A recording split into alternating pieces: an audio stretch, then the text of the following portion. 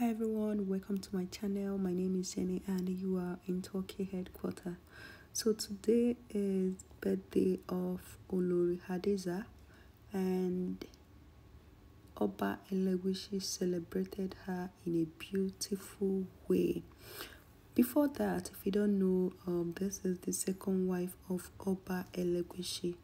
She's a princess from Kano State, and Oba Elegushi, married her May 2019, and since then they have been living happy. So today, being her birthday, Oba Elegushi said something that other birthday wishes that she has been wishing to her, she has not really used those words that she used today. So people are reacting and saying, wow, things are really changing. So Oba Elegushi took to his Instagram page and wrote, "A queen was born today, a queen made special for me and continues to fill our world with love. Here is to many more years of love and happiness for you. Happy birthday, my queen." Like, this piece that he wrote here, he was like straightforward and he wrote something beautiful. It's as if he's free. Before, when Oba Elegushi got married to her newly, I think Oba Elegushi was like trying to avoid his first wife, Olori Sekinat, from feeling bad because of the kind of words he can use on his second wife. But recently, I think they got used to the polygamy stuff, and even Olori Sekinat said in one of her interviews that she has already, accepted her fate, even though she never prayed to be numbered or prayed to be in a polygamous marriage, but she has fight, and she later realized that this is not a fighting matter, that this is reality. So she has to like accept it and move on and make herself happy. Since then her life has really changed. They said there have been no more quarrel that it used to be at the palace. The palace is really in like happy moods, not like before that. Even though polygamy, once in a while there must be quarrel, but they said right now Olori Sekinat has accepted her fate and she has moved on, doing her things. When it's her turn to be with the king, she will gladly go for it. She's just traveling around the world, shopping, making herself happy, going for vacation, trying to like live her life, and that's what she's supposed to do because there is nothing she can do about this situation. And in the other hand, they said Olori Hadiza has learned to not to cross her boundary. When they married her, second wives now how they behave. Sometimes they'll be feeling like, oh, if first wife, if he really loved you, he wouldn't have married me, that kind of thing. But now it's down on her because it was rumored, like allegedly, that Olori Sekinat got married to a younger woman to see if he will have a male child. When he got married to Olori Hadiza, their first child was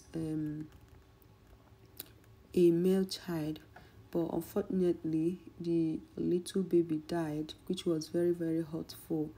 May his soul continue to rest in peace. So since then, Olori Hadiza has given birth to another baby girl, and there was sometime the rumor that someone gave birth for Oba Elegushi, and it was actually a girl. Then recently, maybe early this year, it was rumored that he got married to a younger girl from Lagos State, Nigeria, and the girl actually gave birth to a baby boy. And according to rumor, they said they are hiding it from the public because they are scared, maybe because they showed the face of their baby, maybe something happened to the baby, because that time they said Olori Hadiza's baby was not sick, just like that, and the baby died. So it really hurt them. So they needed to be very careful because according to tradition of Ikata kingdom, is only the first son that will succeed the king when he passed on. So Olori Elegushi, he don't want to be the cause of like his generation or his lineage kinship going out from his family to another family. So he's doing all his best to make sure that the kinship remain with his generation. In order to do that, he needs to have a male child. So that is what he has been struggling with, and I believe that now they said a younger girl has given him a male child, and I pray God protect him. And also, if it's not true, and I believe that one day he will give birth to a male child, he has money. Honestly, what I'm always thinking, that this man has money, this king. Why not, since his wife Hadiza is still in the delivering age, she still wants to give birth to babies. Why not them do like gender selection? Gender selection. When you have money, you can do it. Oba Elegushi has a lot of money. I think he can do it if he wants to, instead of marrying so many women, so that his palace will not become a war zone. Because polygamy, two, even two women are war. Talk more of when you have a lot of them. Like, it's not really easy. There will be fight and fight everywhere, and I think he's not somebody like that. So yeah, so that is what is happening, and yeah, that's the update. And the other time, Oba Elegushi took Olori Hadiza to one beautiful place in Abuja, Nigeria. They posted it, said they went for vacation. Oba Elegushi did not post it, but there is this fan page that Olori Hadiza have, that anything she don't want to post in her page, she will go and post it there. You understand what I mean? Yeah, so yeah, I saw it there. It was really beautiful. And this her birthday. They said Oba Elegushi has prepared a very, very, very expensive party for her, which will take place by the weekend. And yeah, so here I am wishing her happy birthday. I'm wishing her many, many, many happy returns. And if you're watching this video, if today is your birthday or the birthday of your relative, your wife, your husband, your kids, your nephews, nieces, aunties, mommies, daddies, brothers, sisters, I'm wishing you guys a happy birthday and a beautiful December. So guys, that is it. That is what I want to gist to you guys. Thank you so much for watching. And before we go, if you watch up to this moment and you have not subscribed to my channel, please subscribe and click on that notification bell, so you'll be getting notification anytime I post a new video. And please remember, we are in Ember month. Remember to tell your family why you are going to. Remember to be careful. And finally, whatever you did not achieve this year, don't worry. Next year is just in 28 days time. We'll enter 2025, and you will start again.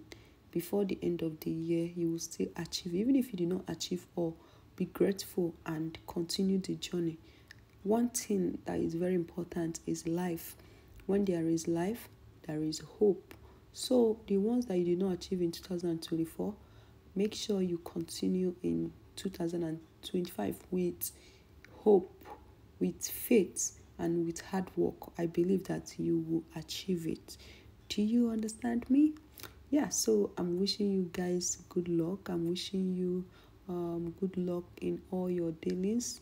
I'm wishing you God's grace.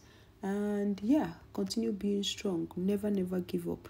No matter what you're going through right now, stay strong, be happy, be faithful, be hopeful, be prayerful, and have faith in God. The most important part is do your part and leave the rest to God. Thank you and have a beautiful day.